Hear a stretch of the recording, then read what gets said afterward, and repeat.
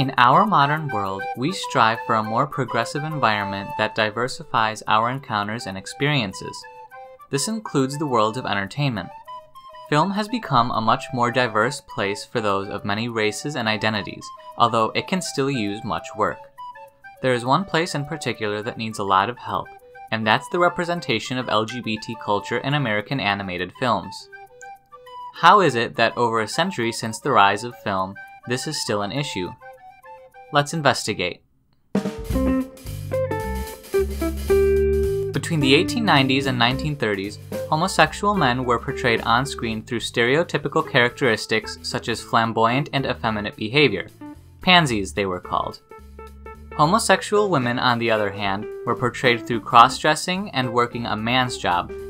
When cinema attendance decreased during the Great Depression, filmmakers produced films with high shock value to put audience members in seats.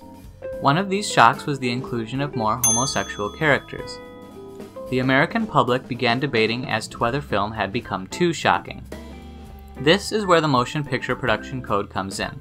The Production Code was, at its core, a moral guideline put in place starting in 1930 to make sure films were appropriate enough so that Catholic and Protestant groups wouldn't boycott their films.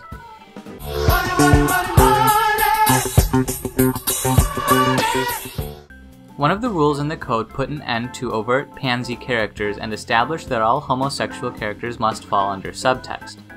Due to the fact that homosexuality was considered a sexual perversion at the time, any film depictions of said subtle homosexuality usually resulted in the character being a villain, or a victim of circumstance where they ended up committing a crime anyway. Either way, the code stated they had to be punished by the end of the film, and so they were. But between the Stonewall riots of 1969 and the AIDS pandemic of the 80s, LGBT representation started to become more tolerant and complex.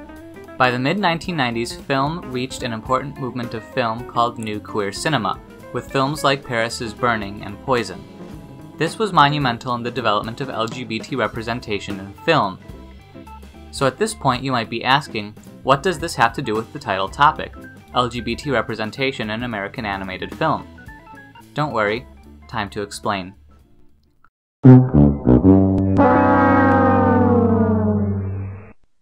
Mentioned above in the code was how homosexual characters must fall under subtext and eventually fall under punishment. This led to the modern concept of queer coding, the idea where a character, typically a villain or antagonist in a film, TV show, or other type of medium, is given traits commonly associated with queer people but is not explicitly stated to be queer. In came Disney, the little animation studio that could. Simplifying it as much as I can, Disney animation had a great couple of decades until it didn't. And when it crashed hard. After the release of The Black Cauldron, Disney's rock bottom so to speak, there was a major restructuring in Disney animation so as to regain their good graces with the public. A new era called the Disney Renaissance. Now there were a lot of factors that helped them achieve this, from the appointing of new management to the use of new animation techniques to the focus on new types of projects. But a major factor too, could be argued, was the idea of a compelling villain. Disney had some good villains in the past in the form of the Evil Queen, Maleficent, and Cruella de Vil, but most of their film antagonists besides them really lacked the same bite. So how did Disney give their new villains personality? By using one of the most tried and true methods of Hollywood villainy, the queer-coded villain. There's too much evidence to deny that it's there. The Great Mouse Detective's Ratigan moves delicately and with careful poise, frequently pulling out pink objects of his to use. The Little Mermaid's Ursula was so far as based on the drag queen Divine. Beauty and the Beast's LeFou was basically confirmed in the live-action remake. Jafar and Scar from Aladdin and the Lion King both display a sort of femininity both stereotypically associated with gay men. Pocahontas' Governor Ratcliffe is literally just a meme at this point. The Hunchback of Notre Dame's Frollo is less a representation of homosexuality and more just a show of repressed sexuality in general.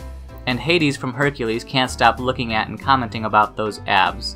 Some say the joke is he's literally flaming, but considering he's Hades, I'll let that slide. Is it purely coincidental that this strategy occurred at the same time as the new queer cinema period? Was Disney purposely using this tactic to maintain their contemporary pure family image? I couldn't tell you, and very few people probably could. It's a shame the world views Disney as the epoch for teaching our children important values about life, because in reality they are worlds behind, whereas the people that truly broke the boundaries for LGBTQ+ people were...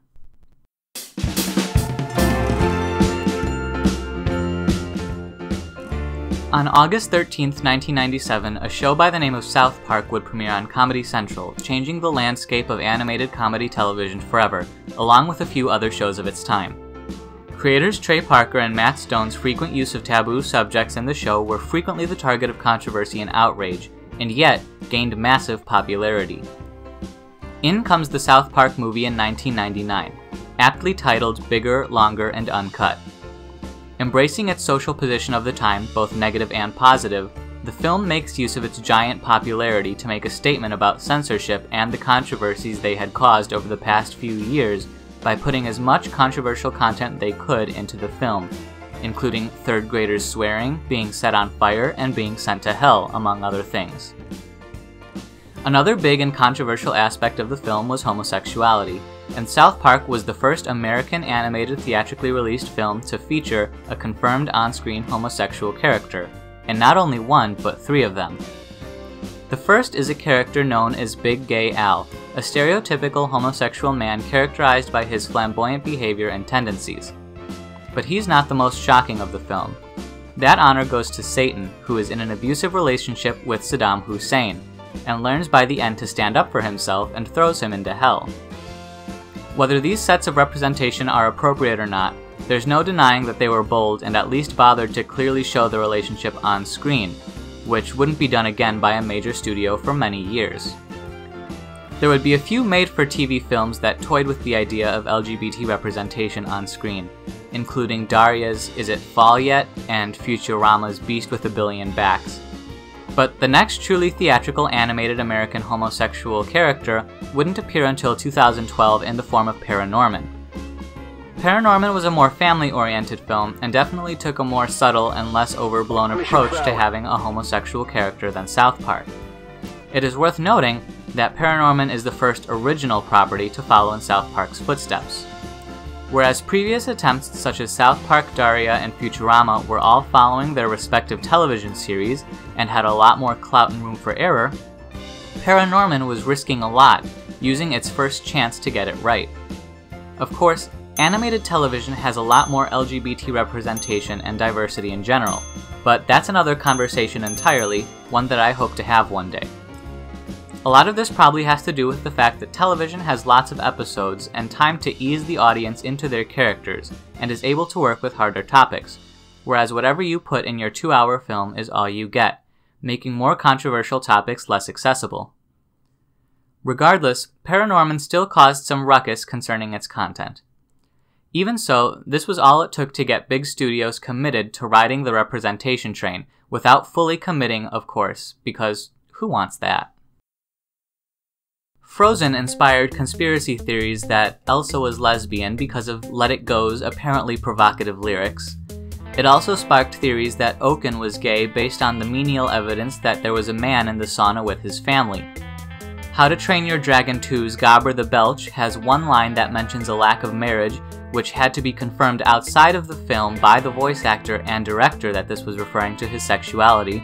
Zootopia features a 3-second shot of a kudu and oryx who could only be assumed to be a same-sex couple due to their hyphenated names in the credits and the confirmation by the director. Storks devotes the same amount of time to about 2 or 3 same-sex couples when the birds are delivering babies in one of the last sequences of the films. And Finding Dory with a pair of women in the park who everyone so badly wanted to be Disney's first lesbian couple until co-director Andrew Stanton said, "They can be whatever you want them to be." So here we are, in the 21st century, at the very apex of the gay rights movement, with an entire industry absolutely petrified to pull the trigger on what could be the best move for them yet. And out of all these people, all these supposedly progressive, family-friendly studios, who's the one that truly breaks ground next? Once you go taco, you never go back. Of these past theatrically released animated American films that we've looked at, only 2 have made even some sort of fair LGBT impression, South Park and Paranorman. And sorry Paranorman, but South Park at least had the boldness and confidence to portray the actual relationship on screen. Another highly controversial, sex-positive, language-infused, violent, vulgar, R-rated, aimed at the masses animated film wouldn't come out until 2016 in the form of Sausage Party. Now, Sausage Party is not without fault, especially in the form of the alleged poor working conditions of the animators and the preceding 36 animators that were blacklisted because of their complaints. However, it stands to be said that this film has more confirmed on-screen LGBT interactions than the past 5 films combined.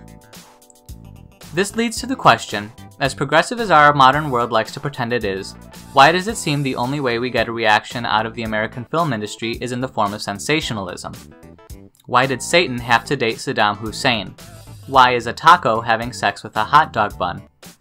Why is Laika, a studio of under 400 employees, more confident in their use of LGBT characters than Disney and DreamWorks, studios of 800 and 2,700 employees respectively? The world may never know. The important fact is that there are movies made by the little guys out there unafraid to represent as many people as they can, as sensationalized as it may be. Maybe one day we'll get a normal American animated film with a normal representation of a normal LGBT relationship. It seems like other countries are able to do it just fine. It seems like television is able to do it just fine. What's missing? That's the question, and it's time to look for the answer.